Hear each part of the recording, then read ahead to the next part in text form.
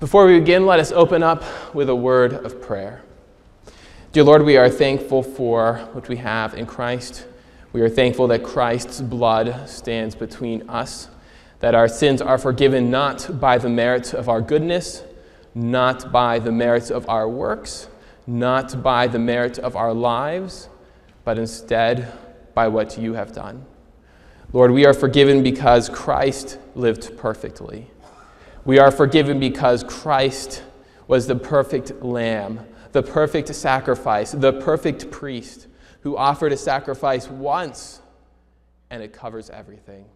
And for that, we say thank you. Lord, today we are mindful of those who are in the path of Hurricane Irma. We pray for those, especially our brothers and sisters in the Lord, who this morning, instead of meeting and fellowshipping, instead of hearing from your word, are, again, bunkered down, are trying to just ride out the storm. Be with them, encourage them. Lord, we pray that after this storm, their testimony of kindness, their testimony of fellowship, their testimony of love in their communities might bring great honor and great glory to your name. We also think of Pastor Tim and his family as they will be coming home from vacation. I pray that you would give them traveling mercies. I pray that you would bring him back refreshed. And we also think of Josh and Christine as they are beginning a new chapter in their life. Encourage them and provide a direction in their lives. Lord, be with us as we open up your word. I pray that it might challenge our hearts as it has challenged mine. I pray that you might use these words, not mine, not my words at all, Lord, but the words of your scripture in our lives. It's in Jesus' name that we pray. Amen. There is a game that you can go out and buy, and it's called Would You Rather?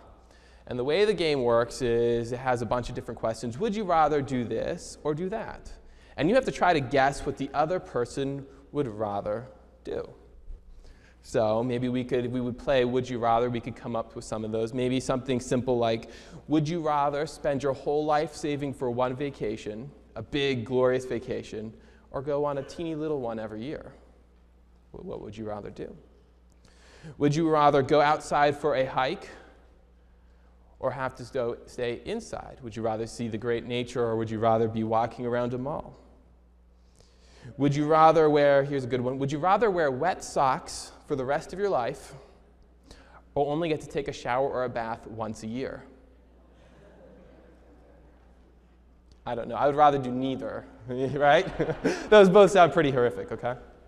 Well, you can make this game. There's lots of really, really funny questions. There's things that sort of make you think. But in life, are we not faced with some of these questions, would you rather, that are a lot more serious? Maybe it's a course of medical treatment.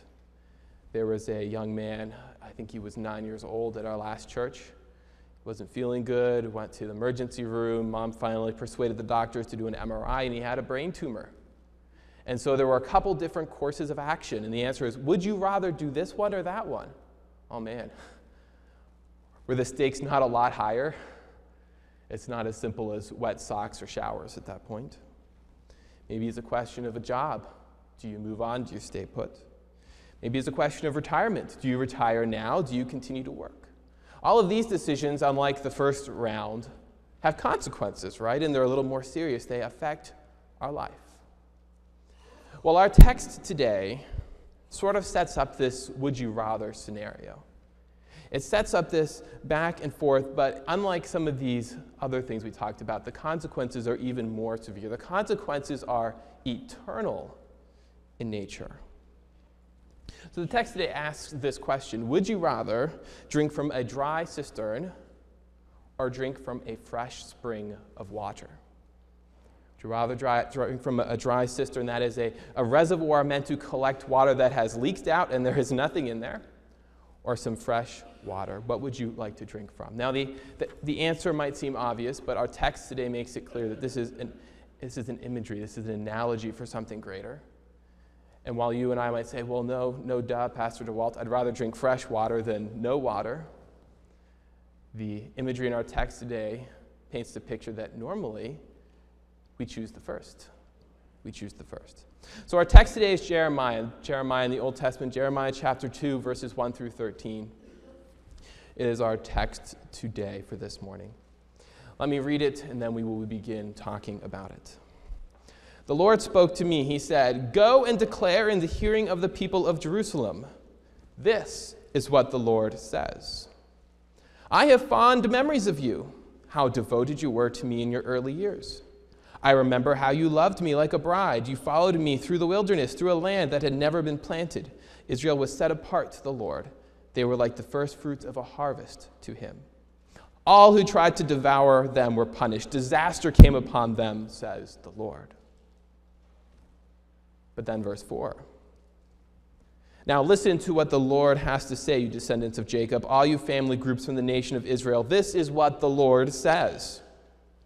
What fault could your ancestors have possibly found in me that they strayed so far? They paid allegiance to worthless idols and so became worthless to me. They did not ask, 'Where is the Lord who delivered us out of Egypt, who brought us through the wilderness, through a land of desert sands and rift valleys, through a land of droughts and deep darkness, through a land in which no one travels and where no one lives?'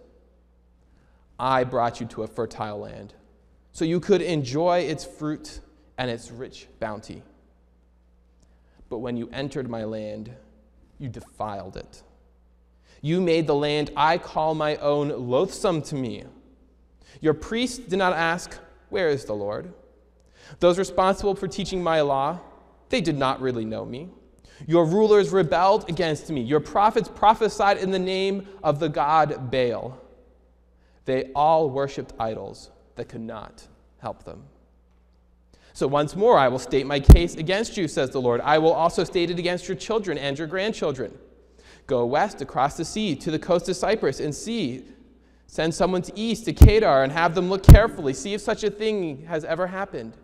Has a nation ever changed its gods, even though they are not really gods at all?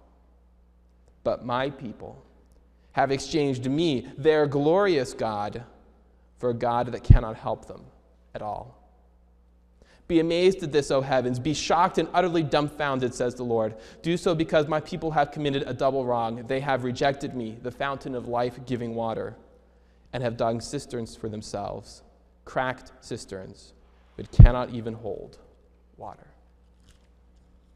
Our text today breaks down into sort of three sections. It's like a conversation God is having with the people of Israel. And as often happens in conversations, the conversation gets a little more focused, and that happens here in the text. He sort of starts off by reminiscing the good old days in the first couple of verses.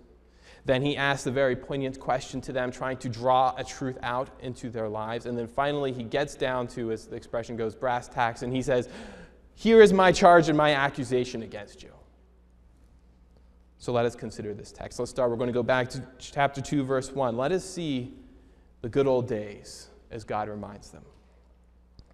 The Lord spoke to me. He said, "Go declare this in the hearing of the people of Jerusalem. This is what the Lord says. I have fond memories of you." I remember a time when we were close. I remember a time you were devoted. The example here, like a bride who is devoted, a new bride. It's like that couple that just gets married and they come to church and they're holding hands as they're walking. They're sitting in the pew. They have their arms around each other. Every single moment, it's like, "You weren't here for 2 minutes and I missed you. Where have you been? It's been so long. It's been a minute and a half," right? God says, Israel, you were like this devoted bride. We had this close, this wonderful relationship. Now, one of the questions I had when I read through this text, it says here in verse 3, verse 2, "I remember how you loved me like a new bride. You followed me through the wilderness." And it raised a question in my mind, wait a minute. When Israel was in the wilderness, they weren't always faithful. How can you say that Israel was faithful?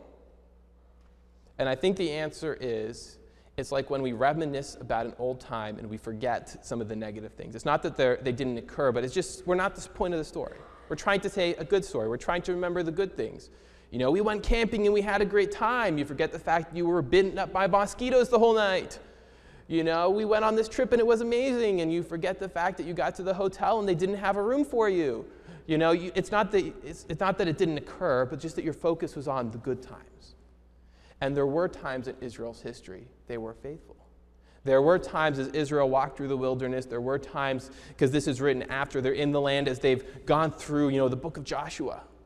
How does the book of Joshua end? All during the life of the elders who outlived Joshua, Israel was faithful. And so there were times of faithfulness. And during that time, the end of verse 3 says, Israel was set apart to the Lord. They were first fruits of the harvest. In this time, the first fruits was the first part of the offering, either an animal or grains or whatever it was, the best part. And it was supposed to go to God. It was offered to him. And when it was taken to the temple, it was the priest's portion of things. It was not for the common man. And here he says Israel was this first fruits. Israel was not for the common man. And he sort of launches off and he goes here, all who tried to devour them were punished. Every nation, every country who tried to go up against Israel was defeated. Just a couple of accounts we probably all remember. The Exodus account, right? Did Pharaoh stand a chance against God and his mighty plagues? And as they crossed the Red Sea, they did not stand a chance. God fiercely protected them. The story of Amalek. You guys remember this one? Israel is going through the land, and Amalek is one of these nations along the way, and they attack. This is the story where Moses holds up his rod, and Joshua and Caleb are on either side. They hold it up, and as long as the rod is up, they are defeating their enemies, and God gives them great victory. And then Balaam. Another account during the Exodus, another account on their wanderings. The people of Israel are down. Balaam says, these people are attacking me. He's a king from a country. He, of course, hires Balak, the priest, and they're like, curse these people! Curse these people because they're going to overrun us! And God says to him, no, you don't. And so he opens his mouth, and what does he do instead of cursing the people of Israel? He blesses the people of Israel. And Balaam's like, what are you doing? Balaam's like, well, I have to do what God told me to do. All of these accounts and many others where Israel was faithful, God is protecting them. This good old days. Israel was faithful. God is this fiercely protective sort of husband, this fiercely protective God over his people. No harm comes to them. But as already mentioned, that does not last forever. Israel is not an example of perfect faithfulness. I would say they're probably not even a great example of partial faithfulness because they wander away. So we get to the second part, this question to the people of Israel. 2 verse 4. Listen to what the Lord has to say, you descendants of Jacob, all you family groups from the nation of Israel. This is a family meeting, okay? Have any of you had those before where there's a lot of people, a lot of family? We got to talk about something. This is a family style meeting. Okay, all you people, God says, I have a question for you. What did I do that scared you away? God says, what did I do that made you become unfaithful? What did I do wrong? Did I miss something? On the contract, did I not cross my T's and dot my I's that you became unfaithful? Did I not protect you? Did I not provide manna in the wilderness? Did I not give you food to eat and water to drink? Did I not protect you from your enemies? What did I do wrong that you strayed from me? And obviously we know the answer is God did nothing wrong. The people strayed by themselves. The end of verse 5 says, they paid allegiance to worthless idols and so became worthless to me. It's not that God did not love the people of Israel, because he does. You can't miss as you read through Isaiah, Jeremiah, these prophets which prophesy destruction, destruction, destruction, destruction, but hope, right? Hope, a new covenant. I will bring you back to the land. God still loves them. And so when I was thinking about the idea of worthless, the example that came to my mind was some of the stuff we got rid of when we moved. When you move, you realize how much stuff you have accumulated, right? How many of you think there's too much stuff in your house as it is, huh? Some of you, yep. Don't we accumulate stuff? And we had lived in our house, 5 years? And it's like, how did we get all this stuff? Let's take this. Well, have we used it in the last 5 years? No. Will we think we use it again? We have something nicer, or we don't really like it anymore. Let's keep it, right? No. It's a good chance to purge some of that stuff. I know slowly, I have been getting rid of some of my old computer stuff. I used to collect stuff like that. And so as we were packing stuff up, I sat down and I looked at it and I went, this is sort of cool, and I think it's sort of cool, but it's really old, and even if I were to put like a computer together with some of this stuff, it'd be so old it'd be worthless. So I threw it away. It wasn't that I wasn't thinking it was fun or wasn't thinking that it was nice, but it had no value. It had no importance. I couldn't do anything. Even if I put a computer together with all these leftover pieces that I had lying around, it'd be so slow and so old, it'd be like, you might as well just throw it away. It was worthless. Israel became worthless. It's not that God didn't love them, but he's like, there's nothing going on here between you and me. You have forsaken me. You have followed worthless idols, and so now there's just no intimacy here between the two of us. 2:6, God says, they did not ask when the Lord delivered them out of Egypt, but he's telling a story. He says, the people never remembered all I did. He goes to the Exodus accounts in brief, and he says, they never stopped to remember. They never stopped to remember all that I had done. Now, I find it very interesting. Did God warn the people of Israel ahead of time that this would occur? Yeah. The book of Deuteronomy, chapter 6, 10 through 12.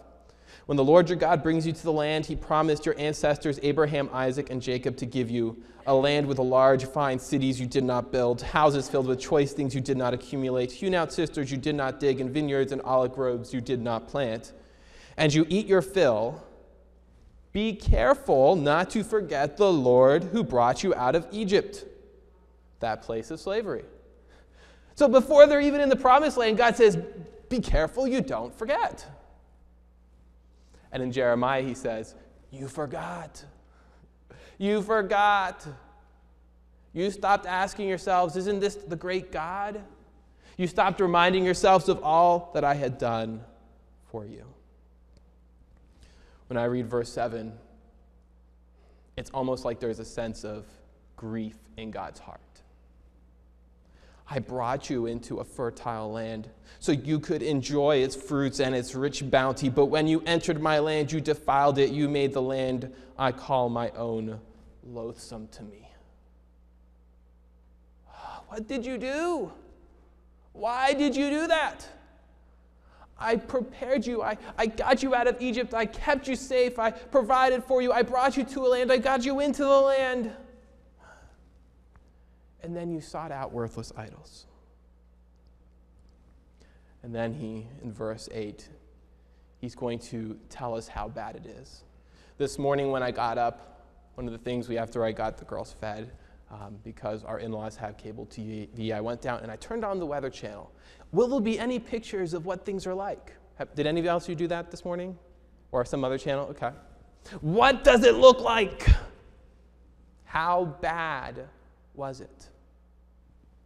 This text, this next verse says, let me tell you how bad Israel is.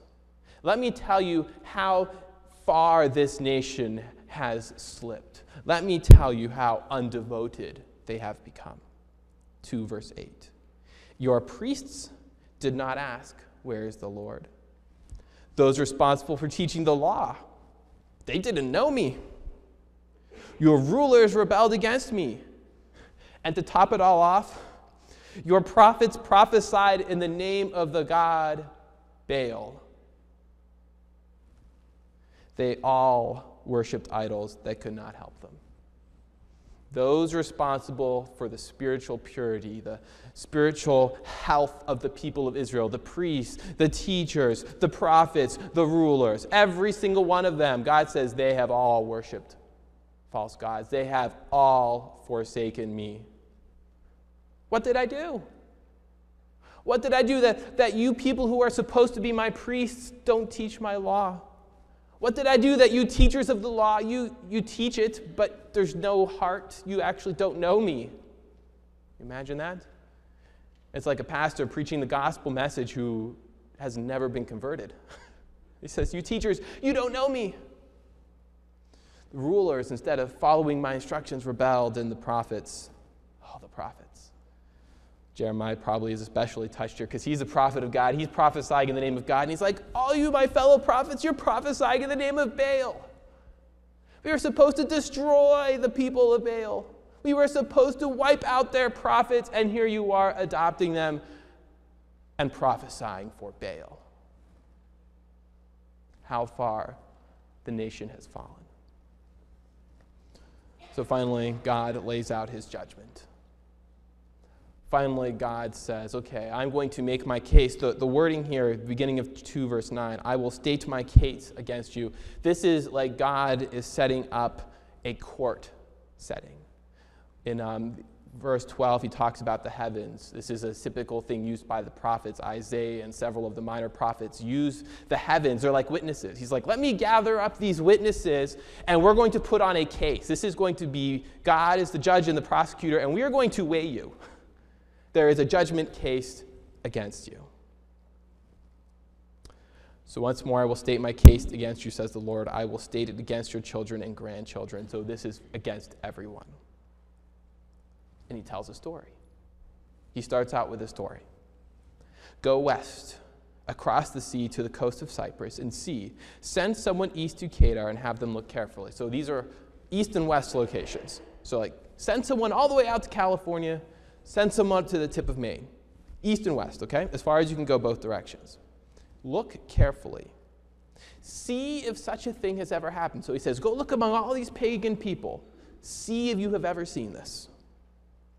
Has a nation ever changed its gods, even though they are not really gods at all? Has a nation ever changed their gods? In this society, if country A would attack and conquer country B, so A defeats B, the assumption was that the gods of country A were more powerful than the gods of country B. Obviously, we won. Our God is better than your God. And so for country A to go into there, attack, destroy, take them over, and then go, let's get rid of our gods and adopt your gods, would be preposterous. We just defeated your gods. Our God's greater than your God. They would never change them. But Israel has. Remember with me Elijah at Mount Carmel, right? One of the amazing scenes where we see God versus Baal. God versus God. Big G versus little g. Elijah says, you can go first, you prophets of Baal. They set up their altar. They're dancing. They're screaming. And Elijah's like, maybe Baal's asleep. Maybe he's on a trip. Be louder. And so they're cutting themselves and they're wailing and they're going on and on and on and on. And does Baal answer on the mountain? Does Baal send fire from heaven? No. It's Elijah's turn. Pour some water on there. Some more. Keep going, keep going, keep going. There's so much water. They built a trough around it. It's full of water. And Elijah prays a simple prayer. God, show them that you are the only true God. Boom. Fire from heaven consumes rocks, consumes everything. Have you guys ever seen a fire so hot it can consume a rock? God's holy fire coming down from heaven consumes everything. And the people say, whoa, the God, he is God. Baal is not God. And they go and they kill all the prophets of Baal. And you're like, yes, Baal is defeated. They'll never, ever, ever, ever, ever, ever worship Baal again because Baal is obviously worthless. And what did the people of Israel do? They worship Baal again. He says they've exchanged the true God, the God who could send fire from heaven, for the worthless God who couldn't do anything. And my people have exchanged them. Verse 12, be amazed at this. Be shocked, utterly dumbfounded, says the Lord. Wow. Wow. How crazy are you? Imagine with me, we're in the home buying process right now, trying to get through all the hoops and stuff. Imagine with me if you were to go out today and you went out and you purchased a house and it had everything you ever wanted. Okay? So gentlemen, if you wanted a workshop, it had the workshop with all the best tools. Ladies, you wanted a sewing room, it had a sewing room with all the cool stuff. You wanted a piano room, it had a beautiful Steinway grand concert piano in there, and no one to sleep in the bedroom. It was all yours. Everything you could possibly want. You know, you like to find oak? Well, everything is hand-carved oak furniture. It's all included. Beautiful bathroom vanities, beautiful kitchen, everything you could possibly want. And you buy the house, it's a perfect price, you're like, it's yours for free. Hey, I'll take it, right? And you walk in the door and you and your husband go, this is perfect. I like that, oh, I like that, I like this. Ooh, this is exactly how I want it. And you go, perfect, let's rip it all up and get rid of it. And so you take those beautifully hand-carved oak furnitures and you go outside and you burn them. And then you go to the dollar store and you get some plastic stuff, okay? You take that beautiful grand piano and you say, kids, you want to jump on top of it? You want to take some wire cutters and cut out some of those strings? Let's do it. Take that sewing room and you say, oh, let me get all the cats from the animal shelter and let them play in there. Take all my yarn and just go for it, you know? Men, that perfect tool room. Yay, neighbors, you want to come borrow it? You don't have to take it back. You don't have to bring it back. You can take it all, right? Your tools sort of wander away. It would be insane, right? How many of you would do that? I wouldn't do it. It's preposterous. It's insanity. And God says, Israel, you are insane. What you're doing is insanity. What you're doing is preposterous. You have God, and you chose Baal. You had God, and you chose Baal. Verse 13. So he says, my people have committed a double wrong. They have rejected me, the fountains of life-giving water. They have dug cisterns for themselves, cracked cisterns which cannot even hold water. A cistern was a way of collecting rainwater. In ancient Israel, there's not a lot of it. The island I grew up on, there was not a lot of rain. Some of the houses had cisterns. They would collect all the, here you take your house the water and it goes and you drain it and it just goes out into the grass, right? There you collect it because there's not a lot of water. You make the cistern. My understanding is that there's a lot of limestone in Israel and Palestine. And limestone doesn't hold water really well. So they would put plaster and stuff to try to seal it, but eventually it would crack and the water would all be gone. He says here, I am this life-giving water. But the people chose to build their own cisterns, and they're leaky. There's nothing left except for some dry dirt and some mud. How many of you kids used to play with mud, right? It's a part of growing up. There's not even wet mud. It's completely dry. My people have rejected me. It reminds me of John 4:13 through 14. Jesus said, everyone who drinks some of this water will be thirsty again, but whoever drinks some of the water I will give them will never be thirsty.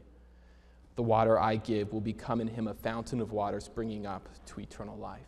Jesus, the living water. God says, I am like a fresh brook. I gave them everything they needed for life. And they said, we'll do without you. We'll build our own. We can do this by ourselves. Off we go, and of course it fails. And God says, I have something against you. Now, it is easy to stand and mock the people of Israel. You saw God separate the Red Sea. You saw fresh manna every morning. You saw God separate the Jordan. You saw God make the walls of Jericho fall down. You saw the prophets. You saw Elijah raining, God sending fire from heaven. You saw the judges. You saw Samson. You saw all these things, and you and Israel, you forsook God. You're crazy. But can we not be just like the people of Israel? And that the answer is yes. As I think through this text, I think it's very easy, actually, super easy, too easy, painfully easy to draw parallels between them and us. Israel had moments of devotion. Israel had these times where they were close to God. Do we not have those times in our lives too? Do we not have times where we are intimately close to God? We are reading His Word. We are delving into everything. Do we not have those moments? There are times we can forget all that God has done. Israel did.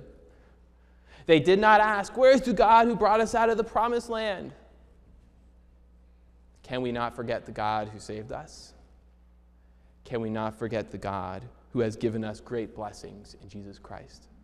Let me read for you 1 Peter 1:3-5. It says this, Blessed be the God and Father of our Lord Jesus Christ. By His great mercy, He gave us new birth into a living hope through the resurrection of Jesus Christ from the dead. That is, to an inheritance imperishable, undefiled, unfading.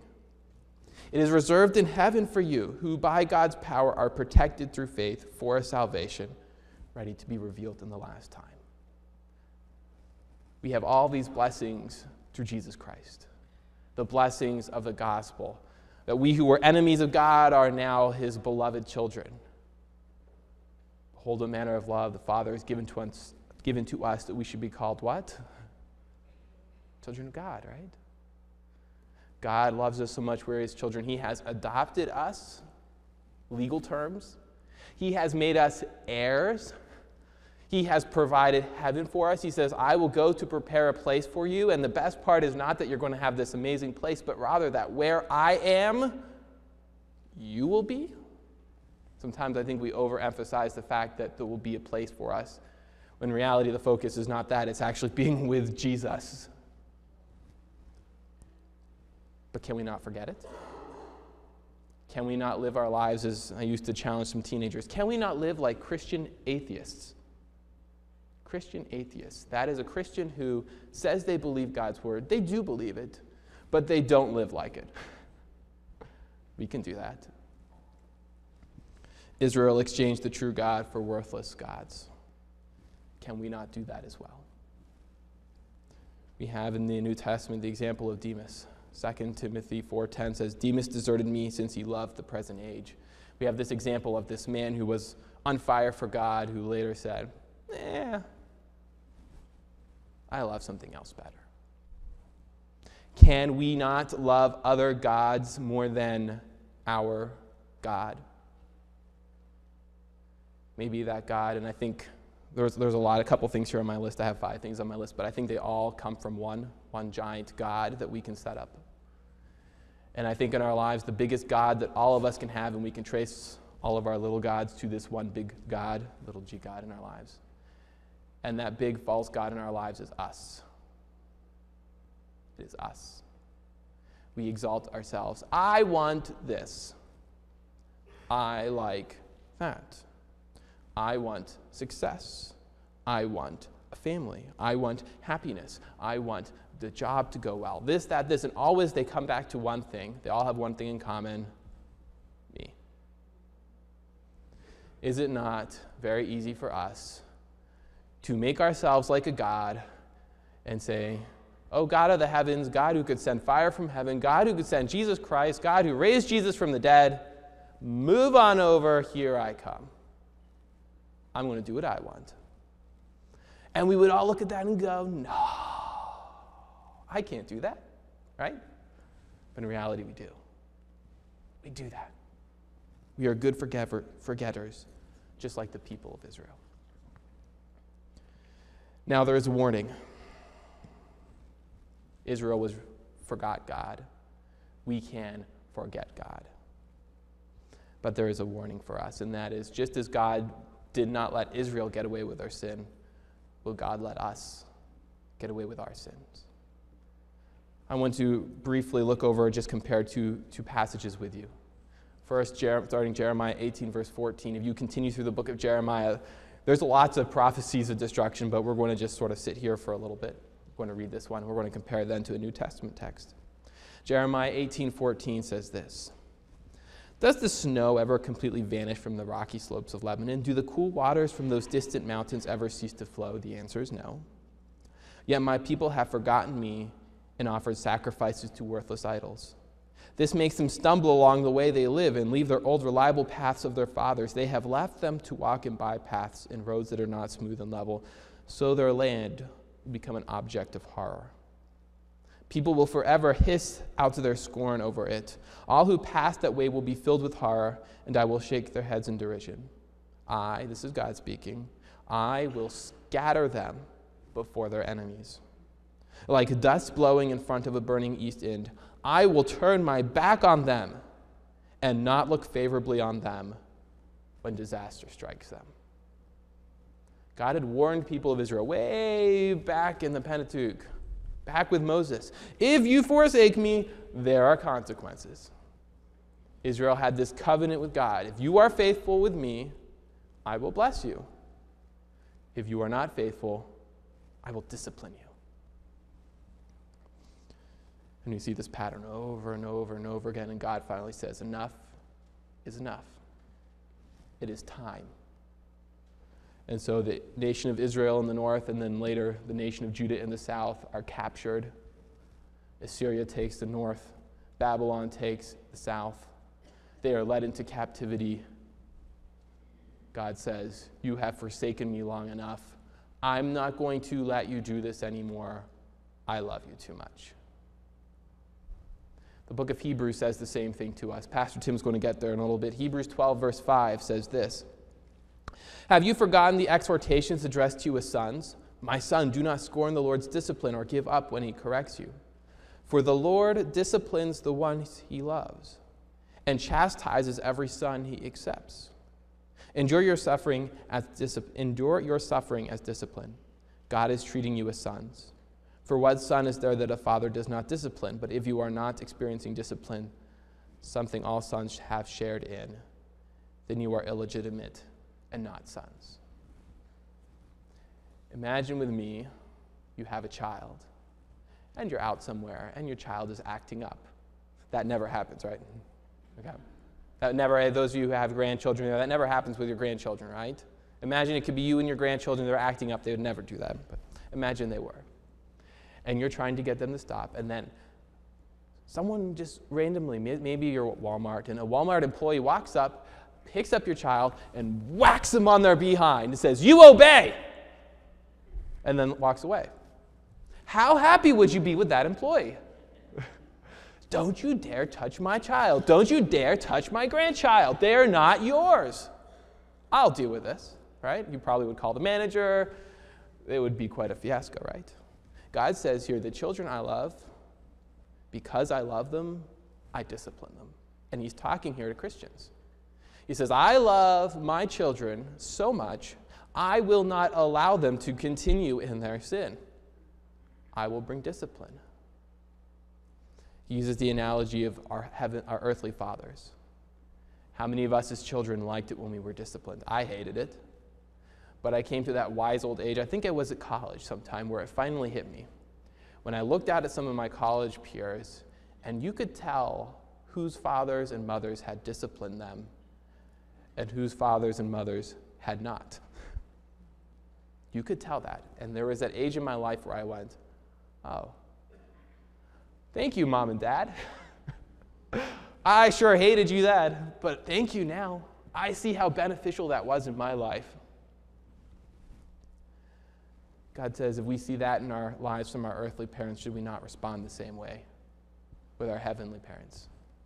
That discipline, it should not be something where it's like, oh, but instead it's a sign of God's love. It's a sign that we are his children. And so the Old Testament with Jeremiah, God said, enough with you, people of Israel. You have wandered too far away from me. All your spiritual leaders, they're just going the wrong way. I tried to get rid of Baal, and you just kept chasing him, and you have exchanged me, the glorious God, for a false God. And the time of reckoning has come. I am bringing discipline into your life. Now, Israel, this is sort of an interesting thing. When Israel came back from exile, they weren't perfect. But did they ever worship false gods again? No. In fact, one of their problems was when Jesus came along, they're like, you're not God, we can't worship you. They completely missed that Jesus was God, and that was one of the reasons they were so hostile against him. But they never worshiped Baal again. They were never tempted by the Ashtaroth poles and by the gods of the foreign countries because they had learned their lesson. God means business. The same way for us as children, God's heavenly children, he loves us so much, but it's easy to forget. It is easy to forget. And the book of Hebrews says, I'm your heavenly Father. I love you. I don't forget. If I need to, I will bring discipline in your life to correct you, to bring you back on that narrow path. But here's the good news. Here's some encouragement. Psalm 16:11 says this, you reveal the path of life to me. In your presence is abundant joy. In your right hand are eternal pleasures. That cistern that we hew out for ourselves, that false god of I, we think when we dig it out, we think when we create it, that we will find joy, that we will find satisfaction, that we will find that itch for happiness is met, and I no longer feel that anymore. But when we make ourselves God, do we ever find satisfaction? No. There's a reason the world has to keep chasing things. The reason the world has become more and more depraved. It's because as they say, this will make me happy, they realize it does not. And so now this will make me happy. No, it does not. Psalm says you want to find real pleasure, real joy. It is found in intimacy with God. So, here's the question for us. Would we rather drink from a dry cistern, the God of I, the God that promises great things but can't deliver, or from the fresh spring of water, the living water of Jesus Christ? One will bring us pain, hardship, false promises. The other brings us pleasure, joy. As we looked at Wednesday night, 2 Corinthians 5, we will stand before Christ. He will examine our lives. And Paul says, my ambition is when I stand before him that my life pleases him. Paul says, I know that eternal things, those are the things that count. So I will live my life for God. Paul says, I'm not drinking out of a cistern. I'm not making a hole and trying to fill it with myself or with other things. I'm not trying to satisfy myself and try to work for myself. Everything I do is for Christ. Everything I do is for God, because I know that is the living water. That is the true water. That is the water that satisfies. And so the question for us is, what do we drink from? Now, we probably all say, I would never do that, or I don't want to drink from myself. I don't want to drink from this dry cistern. I don't want to serve false gods. But is that not something we do? You know, there are areas in my life that I had to stop and go, wait a minute, this is like a false cistern that I have created. This is a place in my life where it's like, oh, this will be good for you. In reality, it's destructive. It's just feeding myself. The only source of satisfaction, of joy, of pleasures forevermore are with faithfulness with Jesus Christ. So, would you rather drink from a cistern or drink from a spring? I hope today that you would rather drink from the life-giving water of Jesus Christ. If you're here today and you do not know what that means, you do not know, we've talked about some of these imagery, the gospel, you're like, I'm not quite sure on that. Or maybe I'm a little fuzzy on those things. Please come talk to me. Because what we've been talking about today is for Christians. If you are saved here today, we will see Christ. Whether we're living for ourselves or living for God, our eternity is settled. Amen? Isn't that a wonderful thing? But if you don't know Christ, it's not a question of will you be rewarded by Christ or not. It's a matter of your eternal destiny. If you're not sure, come talk to me. Come talk to one of the deacons. Get it settled. There's nothing more joyful than knowing that your eternal destiny is settled because of Jesus Christ dying and resurrecting for you.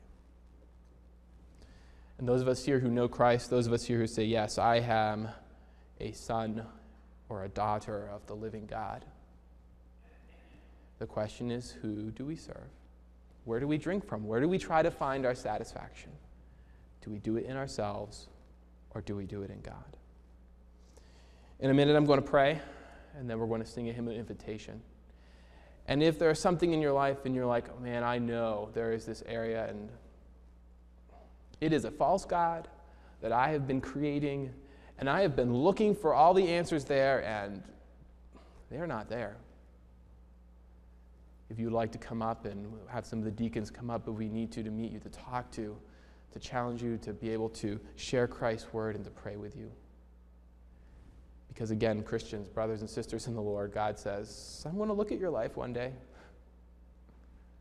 You can't expect to live your life completely for yourself, then meet Jesus Christ and get that thumbs up. It doesn't work. In fact, Hebrews warns us, that text we read. You think you're okay? You think you can hide it under the rug? You know, like a child who tries to hide that they didn't clean up their bedroom. In reality, they just shoved it under the bed or in the closet, right? You can't see it, so it's not there. God can see your heart. He knows if you're here this morning and your heart is at home with the football game this afternoon, or your heart is in another place. He knows that. He knows your ambitions, your desires. He knows what's first. We can put on a good show. We can come to church. We can do the right thing. But God knows. God knows if we are drinking from his living water, if that is our satisfaction, that intimate relationship with God through Christ, or if instead we are serving ourselves. So who do you serve?